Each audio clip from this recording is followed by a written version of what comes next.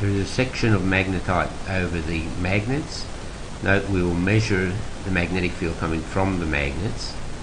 As it's about 370, watch that it'll drop down when it goes over the area covered and short-circuited by the magnetite. It's now down to 282, 270. And as we go past that area, we'll find that the system recovers back to 330 odd Gauss, which shows that the magnetite does influence the amount of magnetic field coming from the system, which also indicates that even with this crude arrangement, we can identify that there is a difference where magnetite has ingress over the magnets within the drum separator.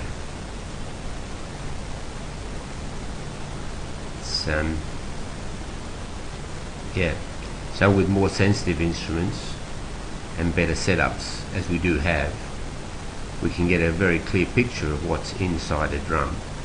There are other issues, of course. I mean, there could be broken bits inside there that we would pick up much easier. So most of the magnetite is on the side of the drum.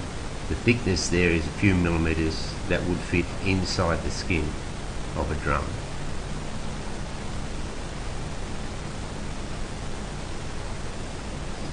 The plastic was just there to protect the drum magnets while we were working on them.